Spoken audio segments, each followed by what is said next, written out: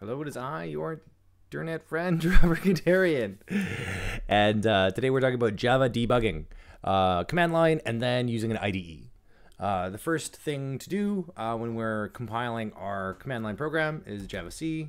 If you compiled via command line, this one's no surprise. We want to add the -G, which adds a debugging information into our class file that is output. And I'm taking one out of casting.java, which is inside of our Java bootcamp, which you should check out. And it takes a little while longer, which is interesting. It is adding more juice to this, which is good. And GDB is GNU debugger. PDB is Python debugger. Guess what Java's debugger is? Well, if you guess JDB, you get a prize. And the way I like to use it is that I call it right on the file that has my main method in it. You can just fire up JDB and then attach to things, and JDB has lots of command line flags to let you have streams and lots of other important things. This is the easiest way, and that means that is the Rob approved way because it's easy. I want to stop it at line 10 inside of this file.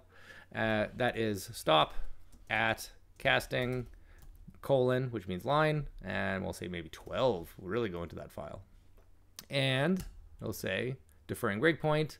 It'll be set after the class is loaded. It is kind of loaded, I guess, but all I have to say is run, and it'll run. If you're not attached to a class file already by using JDB and then your class name, you'll actually have to say which file to run. In this case, I can just run it, and it'll say, oh, I printed wide, I did a bunch of great stuff, and now it's just waiting for me to do something. And this is where it gets scary.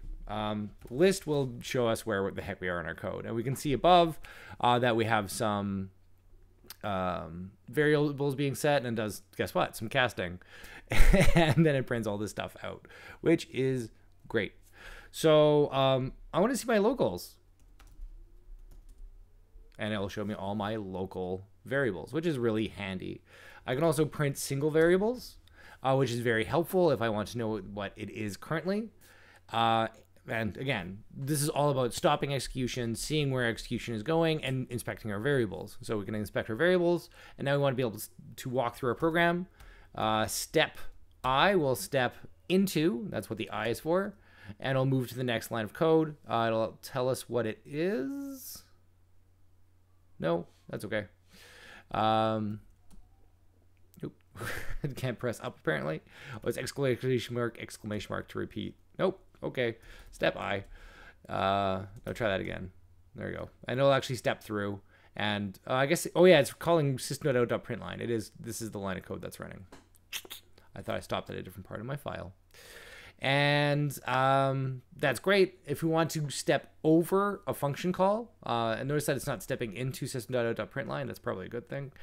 You can do next, which will go to the next line of code in this stack frame. So it's not going to increase the stack frame by stepping into a method. And finally, if we just we're done here, or we want to go to our next breakpoint, we can say continue or cont. And that will go and run and do a bunch of stuff, and you can see that it's gone to the end and the application exited. That's what we want to see. We're happy.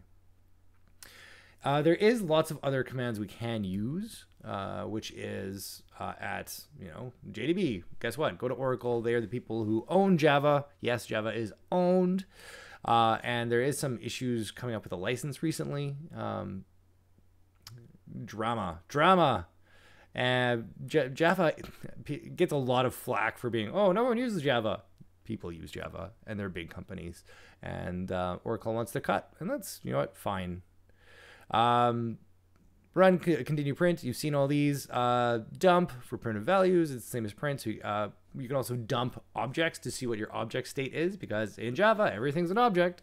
So that means that we can see everything inside of it. We can also see all of the, they call them fields, or I usually call them attributes.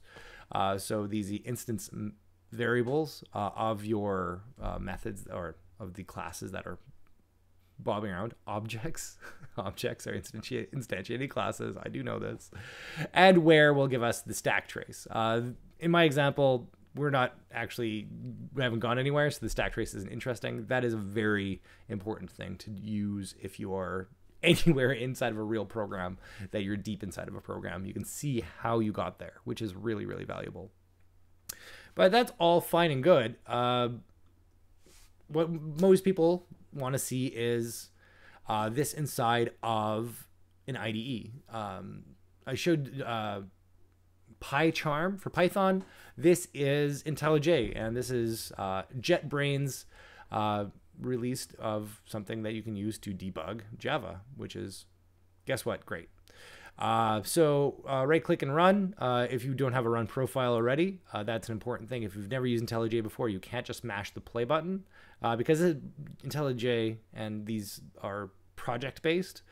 So it'll run the project, and usually there's a single entry point into your project, and you can be somewhere deep inside your project where there isn't a main method, and it'll just execute it. So this is the best way to run it. And it'll run, and oh, it didn't stop on my breakpoint. That's because I wanted to debug it. Guess what? Debug. Boop. And then it'll actually stop, and it has wonderful hints right inside your code that are the current state of these variables. We have step over, step into, and force a step into, which I actually don't know what that one does, and step out, which will do the return. Those are your usual control things. It does the run to cursor, which is easily my favorite function of a GUI IDE like this. It's amazing. I love that. And of course, your continues over here, and you can just stop. Stop is also up here, which is very handy. In this case, I just want to stop because I am done. That's it. Debugging is easy and incredibly useful. So I encourage you to use a debugger whenever you are confused as to why your program is not running the way you would expect. Printing is all fine and good. Debuggers give you a lot more information. I hope you're having a good day. I'll talk to you later.